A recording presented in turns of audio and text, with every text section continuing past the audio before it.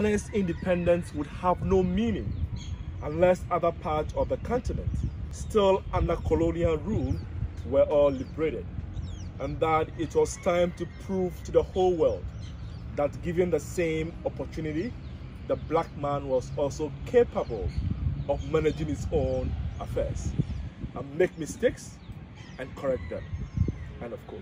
And when he was making his speech, among those in the crowd was Martin Luther King Jr. Now he came when Nkrumah delivered his independence speech. That is pure bronze from Italy. And his posture means forward ever, backwards never.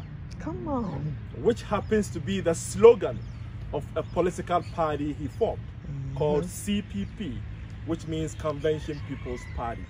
Forward ever, backwards never. Then in front we have other ones blowing horns. Let's call them the horn blowers. Those ones are expressing an aspect of Ghanaian traditional culture. In Ghana, especially in the south, when we have a festival or a big occasion and the chief or the king is coming, often some of his servants would go before him, blow to announce his coming. Similarly, when an important person dies, traditionally, we also blow horns to announce the person's death. So symbolically, we are doing the same thing for him.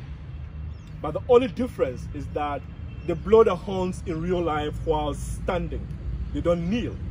But here they are kneeling because they're giving him honor or reverence.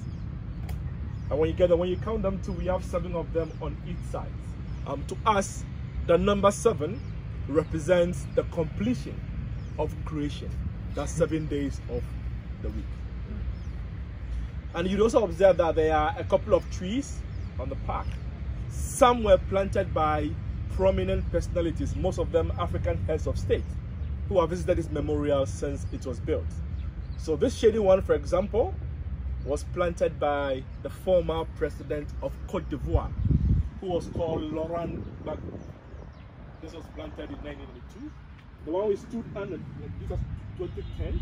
The one we stood under initially was planted by the former president of Namibia, called Sambi Joma. Just right across is a mango tree there, which was planted by the late Nelson Mandela of South Africa. We got one by the late Robert Mugabe from Zimbabwe and other African heads of state. So let's have some minutes for pictures. From there, we're going to continue the tour in the mausoleum.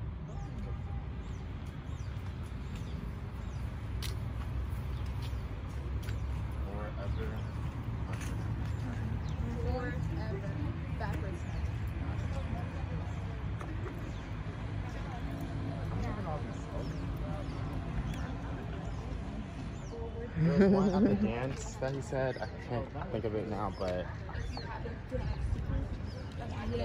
yeah, you haven't danced, you haven't lived. Fight themselves on not Yes, you go get up. Okay. oh, cool. I'm so afraid. Y'all want? Did they not ever? The camera or something?